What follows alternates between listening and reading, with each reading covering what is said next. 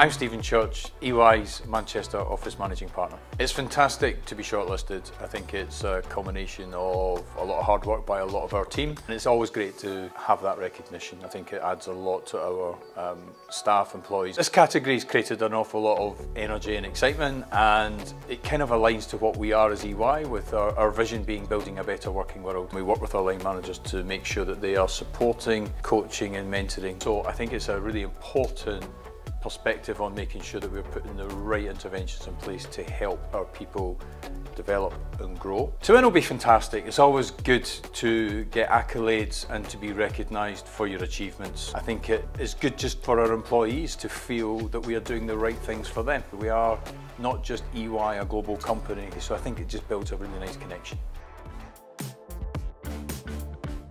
I'm Julia Marshall. I'm Group Associate Director for Talent and Organisation Development for Northern Care Alliance. Anne Fitzpatrick, Head of Leadership and Management Faculty at Northern Care Alliance. Absolutely delighted that we've been nominated. Surprised, but delighted and really proud. Great recognition for the work that we've been doing. We've been producing things that have been helping our leaders and managers support their teams. Leaders can't do it on their own, so through this work we're able to cascade that more widely into the teams that they work with and help support them as well. It's a funny thing, isn't it? Because you kind of think awards, what does it really matter? Well, it does matter, because actually now increasingly people, when they're looking to who they want to work with or for, will look to see what are they like, and actually it's showing that you're investing in your people. It's also good for us to be able to demonstrate wider GM the work that we're doing and how that could potentially benefit them as well.